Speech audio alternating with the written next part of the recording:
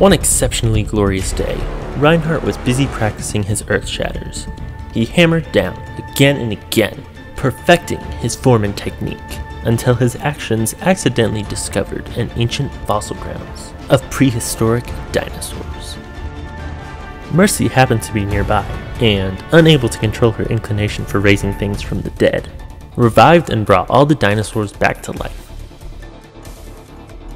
Initially, Reinhardt felt threatened by the intimidating group of dinosaurs, but they turned out to actually be quite nice and hunted around for moose and stuff.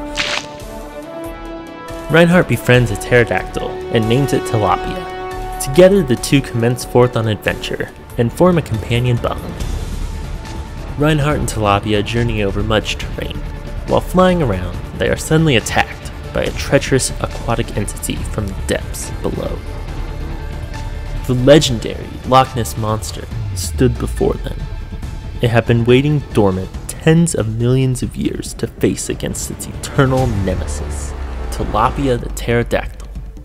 Having had much time to prepare, the Loch Ness Monster was armed with heavy artillery. They engaged in battle, but were interrupted by an asteroid about to collide with Earth. Tilapia the pterodactyl sacrifices himself and uses the Loch Ness Monster to launch himself at the asteroid and proceeds to blow it up.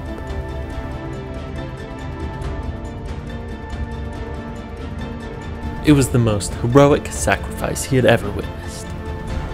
Reinhardt will always remember his ally and friend, Tilapia the pterodactyl.